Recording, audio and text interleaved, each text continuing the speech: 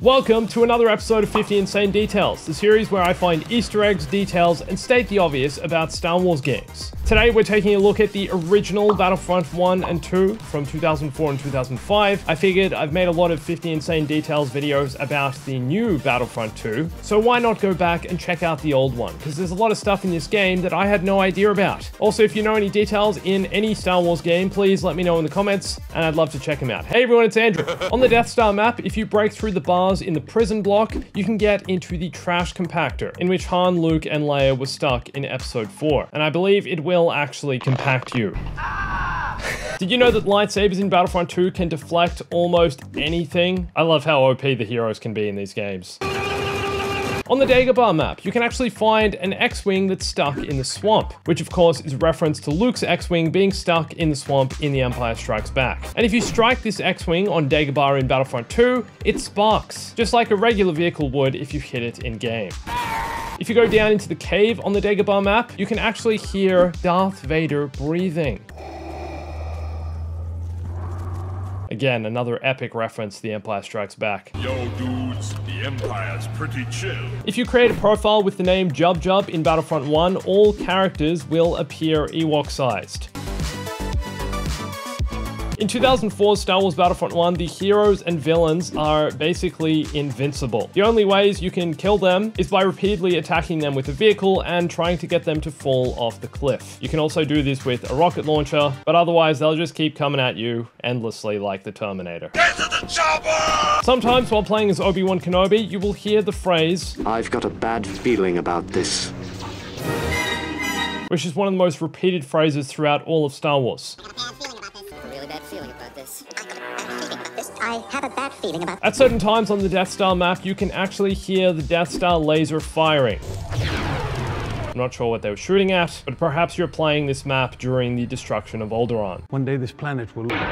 In Battlefront 2, Mace Windu has a special ability which damages enemies at a short distance upon landing by pressing the left mouse or attack button. And this move specifically is actually a reference to the 2003 Cartoon Network Clone Wars series, where Windu performs this move when attacking a bunch of battle droids. On the Tantive 4 map, you can see E11 blasters on the wall, although I'm not sure why they're on the wall in the Tantive 4. E11s are what the Stormtroopers use. They're the Empire's weapon of choice, so I don't know why the Rebels have them here. Stamina regen is not actually a standard game mechanic. In Battlefront 2, there's a medal reward system called energy regen that's given to the player based on what you achieve in-game. There are different medals that can be acquired in-game, like weapon boosts, health regen, and an overall damage increase. But once you get this medal 64 times, it becomes a permanent addition to your profile. Did you know that in Battlefront 2, you can actually order your AI teammates to follow you? After doing this, they will not only get into vehicles with you, but also attack any enemy you shoot. And this is something you have to level up on your profile, where only one AI bot will initially follow you, but as you level up, you can get a total of 4 bots to follow you, just by aiming at them with your reticle and pressing the F4 on PC, or the up arrow on the directional pad on controller. Every vehicle in the Battlefront games has a weak point, which if you hit, will deal extra damage. You'll know you hit this when the inside of your reticle glows red, and a few weak points include the neck of the AT-AT and the back of the snail tank. Unlike every other hero in the game, Kit Fisto has some secret, unique abilities which allow him to either dive kick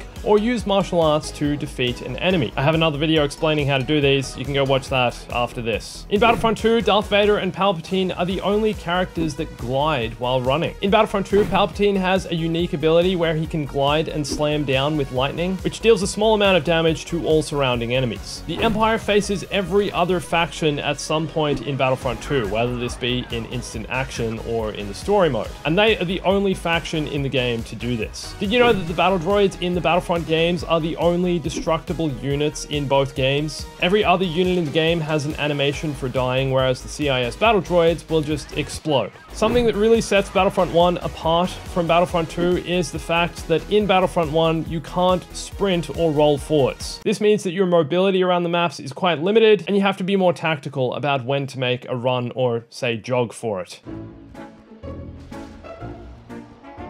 Battlefront 1 has a first-person view for all vehicles, whereas this was unfortunately scrapped for Battlefront 2. However, there are mods like the Battlefront 2 Remastered project, which includes first-person cockpits. Did you know that in Battlefront 1, Naboo is the only map that has the Assault class as a B1 battle droid? On every other map, they're B2 super battle droids, which I think fits perfectly into the Star Wars timeline and canon because in The Phantom Menace, on Naboo, there were no B2s. In Battlefront 2, on the Polis Massa map, which has an outdoor space section, droids won't die, whereas if you walk out here with pretty much any other creature, your health will drop drastically. Obi-Wan Kenobi and Anakin actually have the same lightsaber animations in Battlefront 2. Did you know that you can go prone in Battlefront 1 and actually crawl your way around the map, whereas this feature was scrapped for Battlefront 2? In Battlefront 2, you can only crouch. I really love this about the first game, and kind of wish it was included in the second. If you target a vehicle with a rocket launcher and lock on, the missile will actually track the target. To lock onto a vehicle, press square on PlayStation, X on Xbox, and Q on PC. In Battlefront 2, the Republic technically has the most heroes due to some of the heroes repeating in the Rebellion, like Yoda and Obi-Wan. You can play as these heroes in both eras. Battlefront 1 only has a single hero or villain for each of the 4 factions in the game. Luke Skywalker for the Rebels, Darth Vader for the Empire, Mace Windu for the Republic, and Count Dooku for the CIS. But there are no playable heroes in Battlefront 1. It wasn't until Battlefront 2 that playable heroes were added. Did you know that command post transports are only in the factions of the Republic and Empire? These are vehicles that act as spawn points and include the AT-AT for the Republic and the AT-AT for the Empire. When you fight on Kamino and play as Jango Fett against the CIS, sometimes you can hear a droid saying, Jango Fett's here, and he brought his head!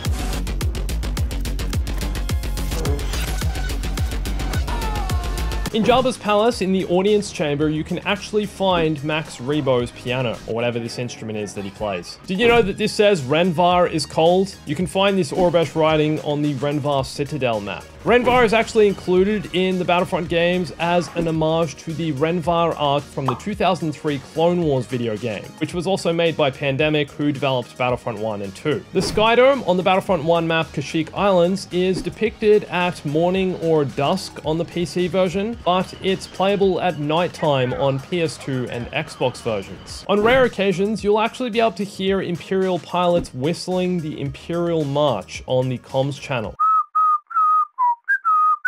Snipers in Battlefront 1 actually had a higher rate of fire than they did in Battlefront 2. Clearly got nerfed for the second game. Battlefront 1 also doesn't have a point system like Battlefront 2. In Battlefront 1, you can play as any class right from the get-go, whereas in Battlefront 2, you earn points by killing enemies, capturing command posts, and destroying vehicles, and play as, for example, the Clone Commander and the Magna Guard. And you can actually lose points for killing friendly soldiers, which I tend to do a lot of. Battlefront 2 makes reloading easy because you can actually jump and roll while reloading your weapon. Classes share the same colors in the prequel factions in Battlefront 1, blue for heavy and red for snipers. Did you know that engineers have a passive ability to avoid mines? When you walk over a mine as an engineer, it won't trigger the mine to go off like it does for every other class. In Battlefront 1, there are neutral factions with their own command posts, which you can take over. For example, on Tatooine, the Tusken Raiders will attack both the Empire and the Rebels. And speaking of neutral factions, the Jawas in Battlefront 1 will actually repair and heal CIS battle droids if they're missing health. Seems kind of strange that the Jawas would do this, considering they're not really on anyone's side. They're just in it for the scrap. Did you know that you can only repair the shields and the auto turret mainframe in Battlefront 2 after they've been destroyed in the space battles? In Battlefront 2, there's a cheat code for invincibility that's called Most Impressive, which refers to the phrase said by Darth Vader in The Empire Strikes Back. Most impressive.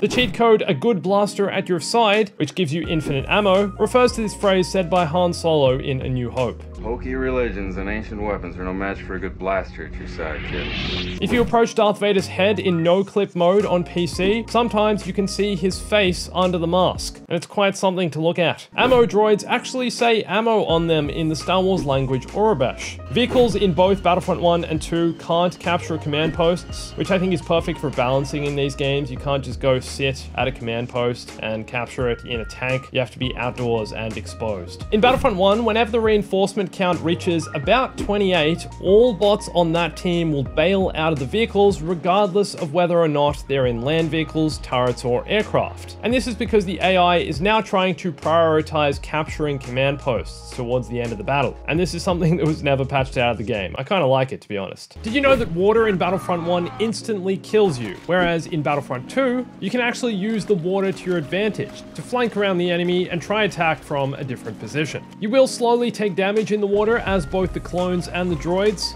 but if you jump your way through and come up for air, you won't take any damage and can fly through the water pretty much unscathed, just going for a bath on Naboo.